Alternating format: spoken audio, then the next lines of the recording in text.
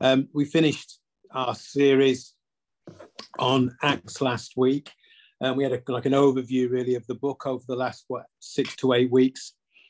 And now I just thought that we would take our time in terms of preparing for Easter. I know Easter might seem a long way off, but I don't know about you, but for me, when we get to these Christian festivals, they seem a long way off. And then all of a sudden, within the last 2 weeks leading up to them, they seem to speed up. Life gets busier, church life gets busier. And so often we go through these seasons, or I've gone through these seasons, and I've looked back and thought, did I really get the most from that? So hopefully by just pausing and starting to reflect and prepare well in advance, by the time that we do actually experience this wonderful celebration of Easter, we can really say that we've gained a lot from it.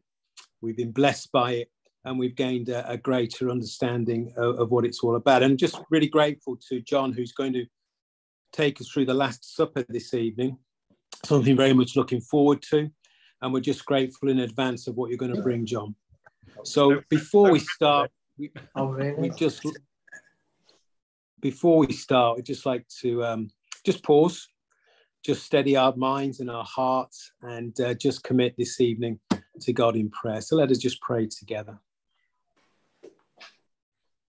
Heavenly Father, we thank you for this opportunity to fellowship with each other. Lord, we thank you for each other. We thank you for your word. And Lord, we thank you for this celebration of Easter that we're going to start looking at over this next couple of weeks. Lord, just please still our hearts and our minds as we just pause now, so that, Father, we may be prepared to receive what you have in store for us this evening. And Lord, may you bless your servant John as he brings your word through to us tonight. Lord, we commit these things in your dear name's sake. Amen. Amen. Thank you, John. Thank you very much. Good evening, everybody. Hi there. Did you all read the message in the email that Mark sent out about having communion this evening? Yeah. You all got communion ready for this evening? Yeah. Okay. Right, I'm going to read from Matthew chapter 26, and I'm going to read from verse 17 to 29. Matthew 26, 17 to 29.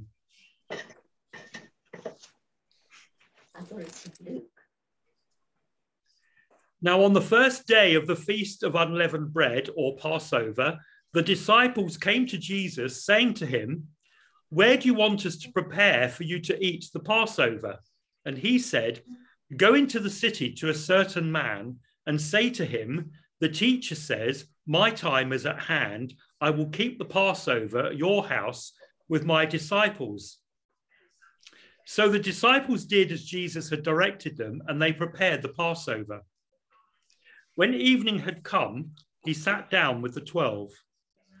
Now, as they were eating, he said, "Assuredly, I say to you, one of you will betray me." And they were exceedingly sorrowful, and each of them began to say to him, "Lord, is it I?" He answered and said, "He who dipped his hand with me in the dish will betray me. The Son of Man indeed goes just as it is written of him, but woe to that man by whom the Son of Man is betrayed. It would have been good for that man if he had not been born." Then Judas, who was betraying him, answered and said, "Rabbi, is it I?" And he said to him, "You have said it." And as they were eating, Jesus took a bread, blessed and broke it, and gave it to the disciples and said, "Take and eat, for this is my body." Then he took the cup and gave thanks and gave it to them, saying, "Drink from it, all of you, for this is my blood of the new covenant, which is shed for many for the remission of sins. But I say to you, I will not drink of this fruit of the vine from now on until that day when I drink it new with you in my Father's kingdom." So here we have this wonderful picture of Jesus and his disciples in this room, which was prepared for them. And when I was looking at it, in Luke 22, I think verse 10, it says that he told them to find a man in the city carrying a pitcher of water and follow him. And we might just read that line and go, oh, yeah, right, that's easy to do. That's a good command. But apparently in that culture, in those days, men did not carry pitchers of water. Only women did. Is that right, Malcolm, do you think? Yeah, I would have thought so, yeah. So that was quite an unusual thing to happen. Did Jesus prepare this man to say, you need to carry this pitcher of water so my disciples can recognize you? I don't know. But that was quite, while I was researching, that was quite an incidental thing, which I thought was quite important. So anyway, before I go on, let me ask a question for everybody. What do you think is the meaning of the Last Supper?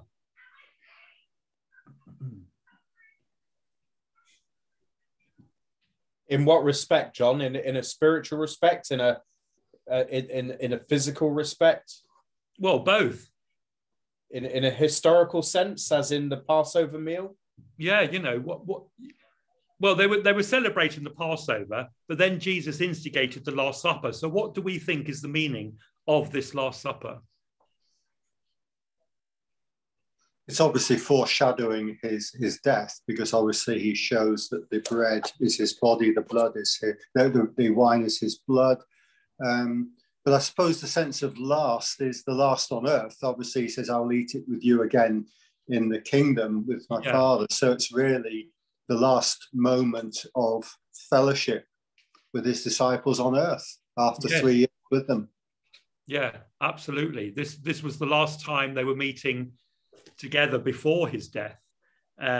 Yes, which had great significance, and it was just a bit of a pity in a way that they didn't realize that at the time. I think they fully only realized it after he ascended to heaven. But for him, it was incredibly important, life-changing, obviously, emotional, all these different feelings that he would have had going through his mind. So, but he presents the new covenant to them, doesn't he? Yes, exactly. Yeah, the new covenant, which is what we celebrate today. Yes, you're right there, Jeff. Absolutely. And it was amazing that it was established then. I think it's also worth noting that it more than likely wasn't considered by the disciples at that time to be the Last Supper. It was called the Last Supper after the fact. Yeah. At that point, it was just supper. They were having the Passover. They were having the Passover meal that they did as a tradition every Passover. Yes. And Jesus, obviously, he knew what was about to happen, and he was trying to explain, or not trying to, because that sort of denotes that he might not have been successful. He was explaining it to the disciples, what was going to happen and the significance of it. But some of them really struggled to comprehend what he was saying, what he was doing with absolutely. And the word last is a powerful one, isn't it, if you think of it, because it's a reminder to all of us that we shouldn't presume on anything, that we never know what is the last. And that sense of, well, the song, I wish we'd all been ready. It's that sense of knowing that we are ready, isn't it? And at all times, which is a powerful reminder that none of them knew. I wonder how much Jesus was thinking of that first Passover that Moses instigated. I wonder from Scripture how much he was thinking about that. Yes, you mean for himself, because they had to sacrifice a lamb, didn't they, and spread his blood over the door lintel. And so was he thinking of it in that way, that he was the sacrificial lamb? Was Jesus thinking that?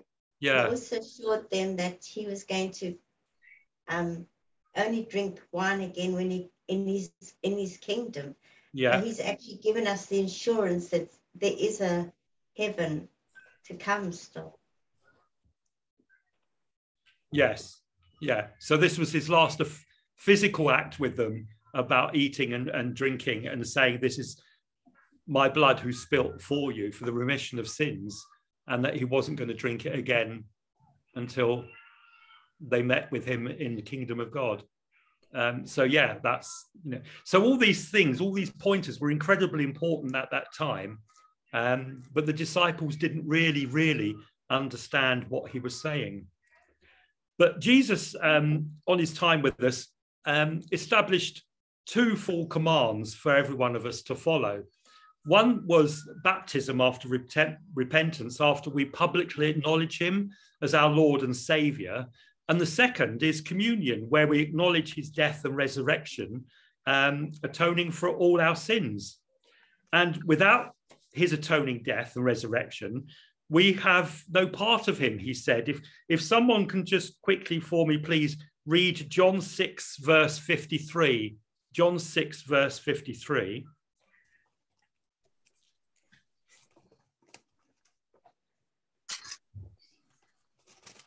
I'm happy to do that, John. Thank you, Tim. I think I'm just about there. Okay. Here we go. Jesus said to them, I tell you the truth. Unless you can eat the flesh of the Son of Man and drink his blood, you have no life in you. Yes.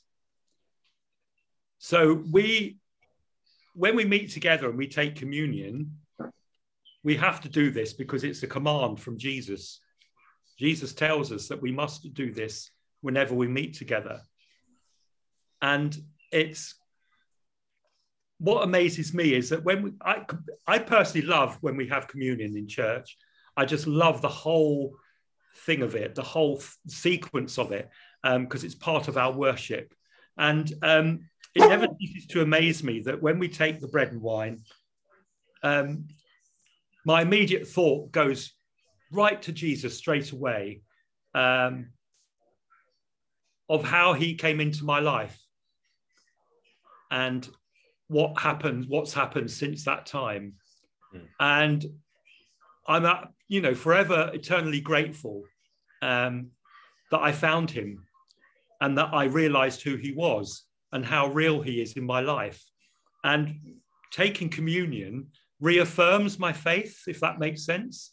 It's like reaffirming why I did what I did, why I stood by my bed and gave my life to Jesus and said, I want to follow you for the rest of my life. And how that is always at the forefront of my mind when we take communion. And that's why I think it's so important. And I'm sure all of us have different memories or pictures in our mind of when we take communion. But that's what I think of every time we take it. So, of course, it is incredibly important. And the more often we do it, the better I like it. Now, the bread, of course, symbolizes his body broken for us. And the wine or juice, whatever we drink, symbolizes his blood poured out for our sins. And by following this command, we proclaim what Jesus did for each and every one of us. So as we take part in the communion, we are reminded of all what Jesus did and how difficult it was for him. So let me ask a question. How do we understand, or can we understand? We talked a little bit about this morning in the Bible study in church, but how difficult it was for Jesus as a human and God to be able to process what he was going to do, knowing full well that taking this Last Supper with his disciples was the beginning of him going to his death. So let's discuss this a minute, if we can, of how we think what Jesus might have felt. There must have been the element of what he says in the Garden of Gethsemane, where the cry is, Lord, if it was possible, if there's another way, let this cup pass from me. So that has to be very real, doesn't it, for him as a human? Yeah. The price was a very high price, and to carry that meant laying down his life, and nobody easily takes that decision. I mean, we look at it because of what it means, but we can't pass over lightly what it meant for him as a 33-year-old young man. Yeah, absolutely, Malcolm. Yeah. It's quite easy to forget, isn't it, that he was human as well as God. And he was going through all these incredible emotions, which any of us would be going through if we were faced with an ultimatum of a health issue or whatever it would be. And yet Jesus, as Mark and I and the others discussed this morning, Jesus said, but not my will, your will be done. And so how quickly he turned that around. But yeah, it must have been incredibly difficult for him. So here he was seated with all his disciples and with all these thoughts going in his mind. And yet he still showed them his love, sharing this meal with them and showing that he was, although he was their savior, he was also their servant. And that's incredibly humbling, what he was doing. So when we meditate on all these things that Jesus did for us, does it enhance us and grows our faith? Yeah, I don't think we can not be challenged in our faith and grown in our faith when we read this. We were talking this morning, and I was saying that it just struck me that the duality of Jesus. He was 100% God and he was 100% man, and we know that. And talking about in the garden where he said, in his humanity, if it's possible, let this cup pass from me. Then in his godliness, yet not my will, but yours. Not my will, flesh, your will, God, be done. Because he was both. Yeah. So if you think about it, he's saying, not my will, but my will be done. Because he's God. So he's denying the flesh and he's pursuing the deity of God, and that really is something that's quite fascinating to try and comprehend, really. And for me to see Jesus here with his disciples, he knows, although they might struggle to comprehend it, he knows exactly what he's facing the next day. He knows what's coming. He knows every strike, every thorn, every whip mark, every nail. He knows the faces of the soldiers who are going to nail him to the cross. In his godliness, he knows all of this. He knows exactly what's about to happen. Yet still, he looks at his disciples, and through that, he looks at us. Through the words of Scripture, he looks at us. And he says, I'm doing this for you because I love you. And that, I mean, can you imagine what the disciples must have felt afterwards when they looked back and realized what Jesus was saying and what he was doing at that point? Yeah. And even Judas, I mean, well, we all know what happened to Judas. It drove him to take his own life because he couldn't cope with the what he'd done, his betrayal of the Son of Man. It's remarkable, and I think Easter for me, Good Friday, I absolutely love preaching on Good Friday. I love Easter Sunday, of course, that's a great celebration. But for me personally, I just love looking at the cross and what happened there in that, the emotion and the just Jesus setting his face and going, knowing what's coming, but still taking it on.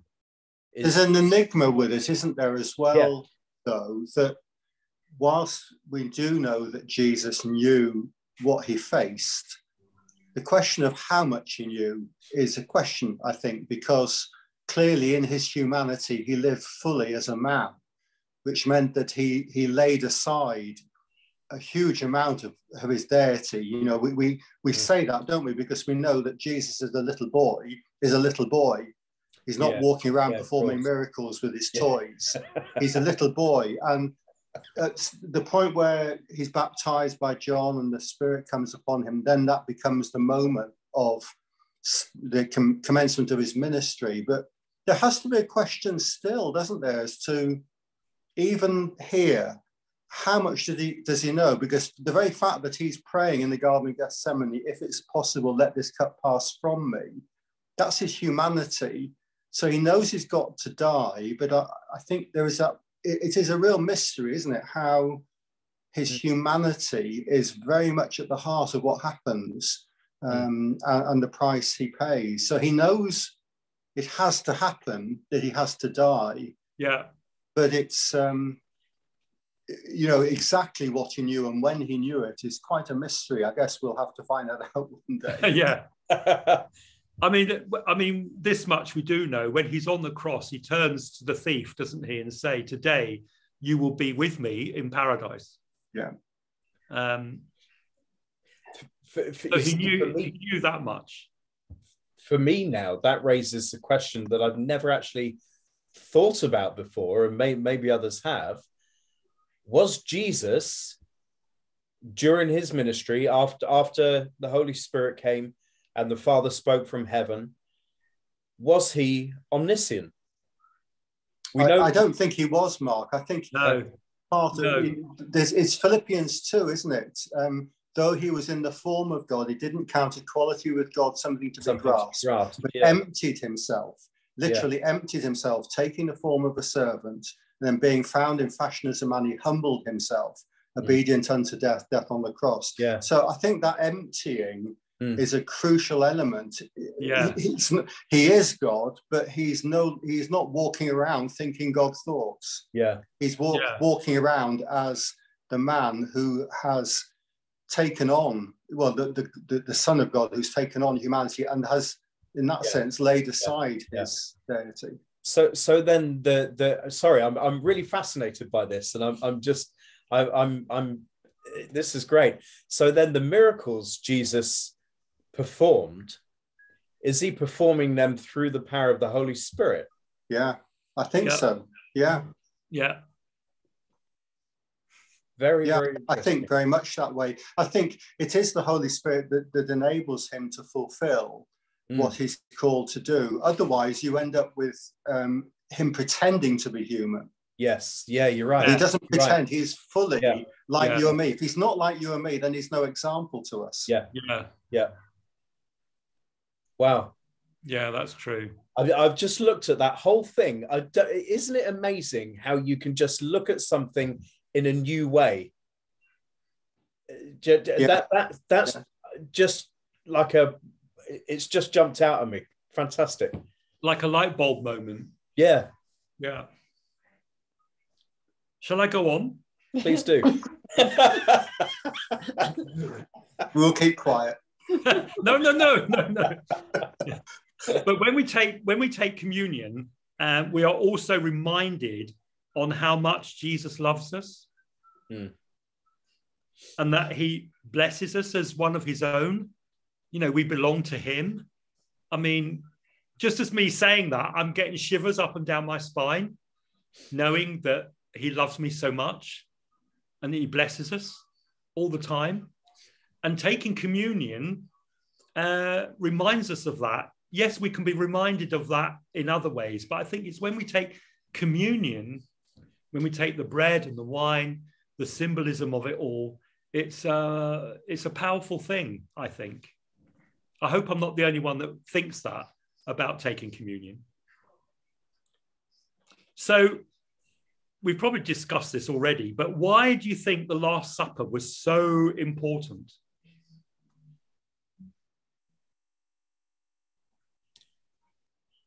You mean the original one or for us, John?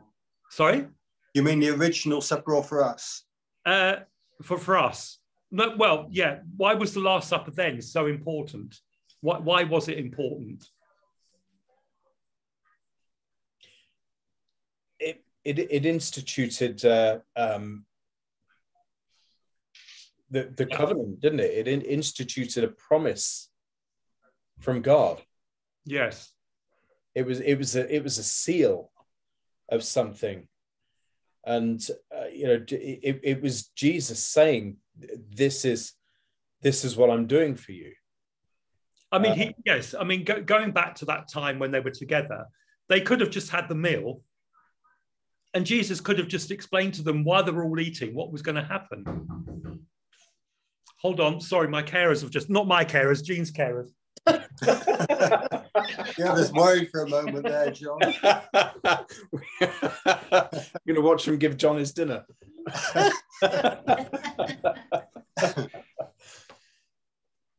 It's I think Mark, thinking of the point we were discussing a moment ago, I was thinking of that message. I was just thinking, John, of what we were saying earlier, just while you were out, really, that when Jesus spoke about the things he did in John 14, he says, "The works I do, you will do also, and greater works than these you will do, because I go to the Father." So we're called. It's amazing to think, isn't it, that we as human beings are called to do what he, as a human being filled with the Spirit, was doing. Yeah. Because he could do them by the Spirit, so can we. Yeah. Was that greater, when he said greater things than these will you do, was that greater number-wise, or was that greater, better? Not much more you can do about raising the dead other than raising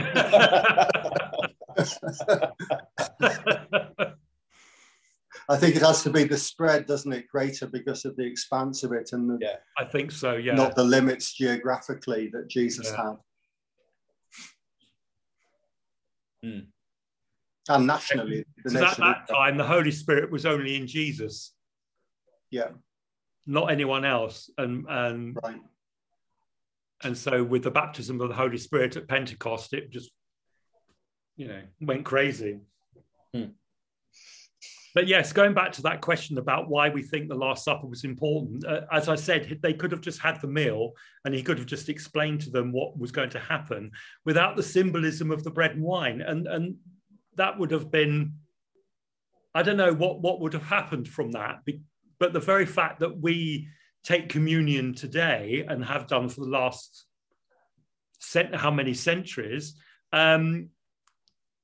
puts Jesus at the forefront again when we realize what he did for us, and why the bread and the wine are so symbolic about his body and blood, that he had to sacrifice himself for each and every one of us.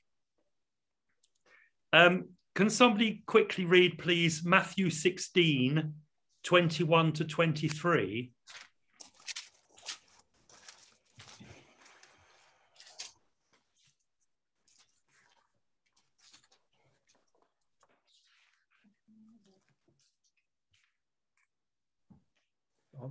I'll read it. I don't mind. Thank you very much, Sam. No problem. Matthew 21. From that time on, Jesus began to explain to his disciples that he must go to Jerusalem and suffer many things at the hands of his elders, chief priests, and teachers of the law, and that he must be killed on the third day to be raised to life. Peter took him aside and began to rebuke him. "Never, Lord," he said, "this shall never happen to you." Jesus turned and said to Peter, "Get behind me, Satan. You are a stumbling block to me. You do not have in mind the things of God, but the things of men." Then Jesus said to his disciples, "If anyone would come after me, he must deny himself and take up his cross and follow me. For whoever wants to save his life will lose it, but whoever loses his life for me will find it again. What good will it be for a man if he gains the whole world, yet forfeits his soul? Or what can a man give in exchange for his soul? For the Son of Man is going to come in his Father's glory with his angels, and there will be reward for each person according to what he has done. I tell you the truth, some who are standing here will not taste death before they see the Son of Man come in his kingdom." Thank you very much. Now, it's quite difficult. We have here like a picture of even Peter of not realizing fully what Jesus was saying to them. And so he was trying to say to Jesus, no, this is not going to happen. That's not going to happen. And Jesus rebuked him for his not understanding of why Jesus had to die. But also at this time, he knew that their lives were going to be ripped apart because of what was going to happen to him. And so then he goes on to say that the last thing he was telling them to do was that they must love each other, because he knew he wasn't going to be with them. So when he tells them this, he comforts them and he confirms to them again who he is. And something else happens. For the first time ever, he calls them his friends. And then, of course, he announces the coming of the Holy Spirit. But the fact that he calls them friends was quite a lovely thing. He was outwardly showing his love for each and every one of them by saying these things. And then also at the Last Supper, he prays for himself. So can I ask, Jeff, can you read, please, John 17, verses 1 to 5?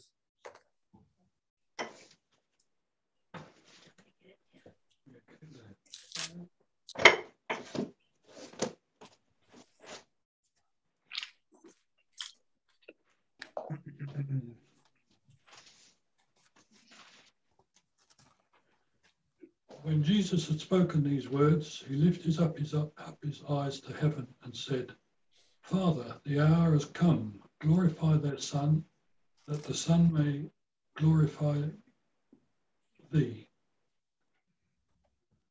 Since thou hast given him power over all flesh, to give eternal life to all them thou hast given him. And this is eternal life, that they may know thee, the only true God, and Jesus Christ, whom thou hast sent. I glorify thee on earth, having accomplished the work which thou gavest me to do. And now, Father, glorify thou me in my own presence with the glory which I had with thee before the world was made. I have manifested thy name to the men whom thou gavest me out of the world. Thine they were, and thou givest them to me. Now they have kept thy word. Now they know that everything that thou hast given me is from thee. Thank you very much. Tim, can I ask you to please read John 17, 6 to 19? This is when he prays for his disciples. Yes, certainly. I have revealed you to those whom you gave me out of the world. They were yours. You gave them to me, and they have obeyed your word. Now they know that everything you have given me comes from you, for I gave them the word you gave me, and they accepted them. They knew with certainty that I came from you, and they believed that you sent me. I pray for them. I am not praying for the world, but for those you have given me, for they are yours. All I have is yours, and all you have is mine, and glory has come to me through them. I will remain in the world no longer, but they are still in the world, and I am coming to you. Holy Father, protect them by the power of your name, the name you gave me, so that they may be one as we are one. While I was with them, I protected them and kept them safe by that name you gave me. None has been lost, except the one doomed to destruction, so that scripture would be fulfilled. I am coming to you now, but I say these things while I am still in the world, so that they may have the full measure of my joy within them. I have given them your word, and the world has hated them, for they are not of the world any more than I am of the world. My prayer is not that you take them out of the world, but that you protect them from the evil one. They are not of the world, even as I am not of it. Sanctify them by the truth. Your word is the truth. As you sent me into the world, I have sent them into the world. For them I sanctify myself, that they too may be truly sanctified. Wow. I'm sorry, but this is incredible, isn't it? These are Jesus's words. He's praying. It's an incredible, intimate thing that we're listening to or, reading. Jesus praying this incredible prayer. So Lorna, can I ask you to read John 17, 20 to 26? This is when Jesus is praying for us, ourselves. Thank you, Lorna. Yeah. I'm praying not only for these disciples, but also for all who will ever believe in me through their message.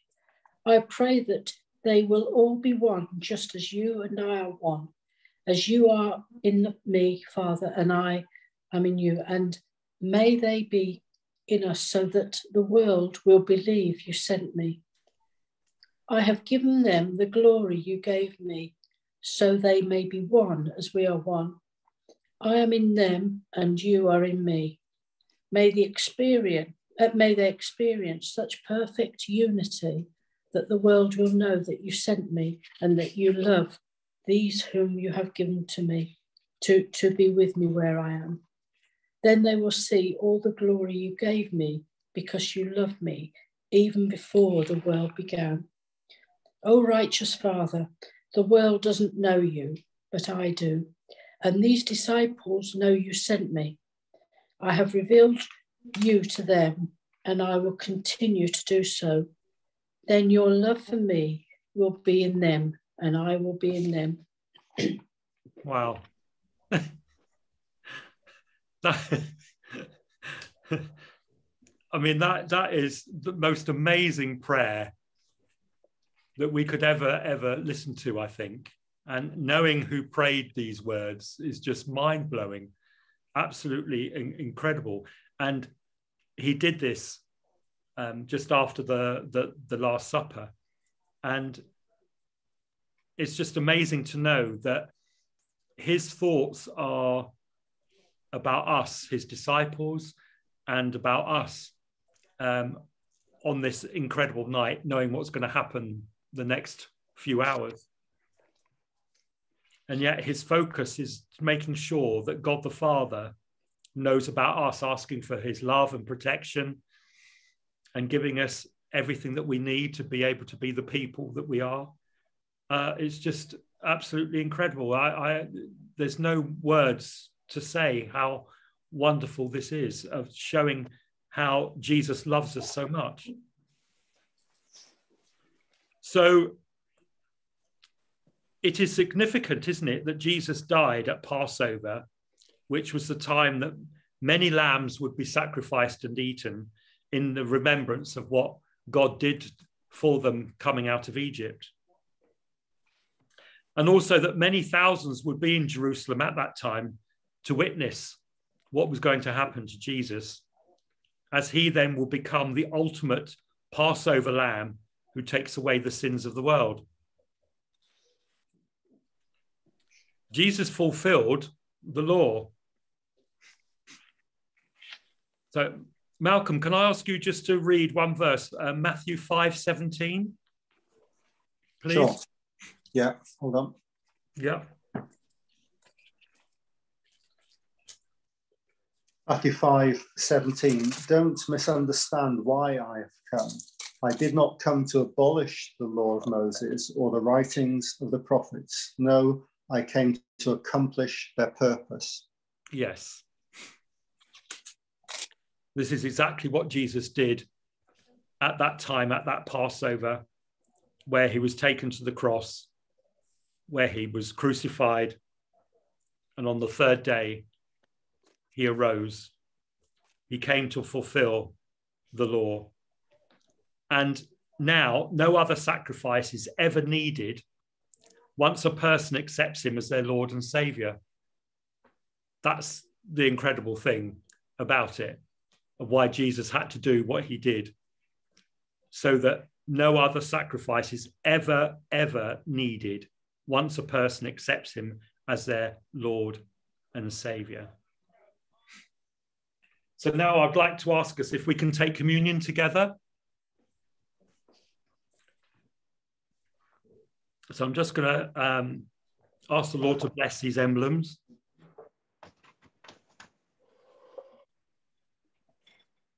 Heavenly Father, we thank you that you are our Lord and Saviour, and we thank you that you went to the cross, Lord. You carried that cross and walked to the place where you're going to be nailed and sacrificed on our behalf, where your body was broken and your blood flowed freely.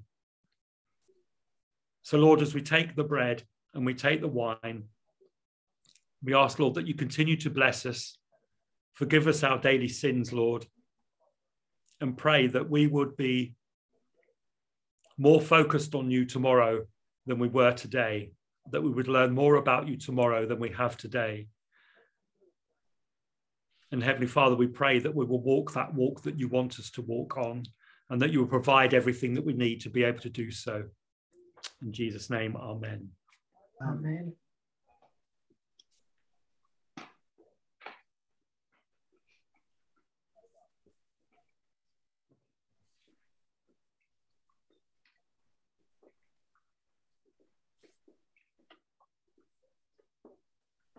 And we remember that on that night,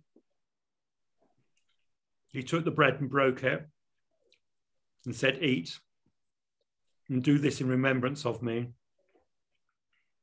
And then he passed the cup and he said, "Drink this. This is my blood spilt for you, for remission of sins." So we do this in remembrance.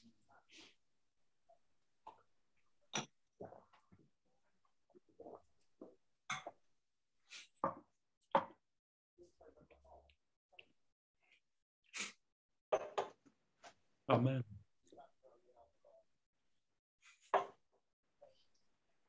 Thank you, Tim. Over to you.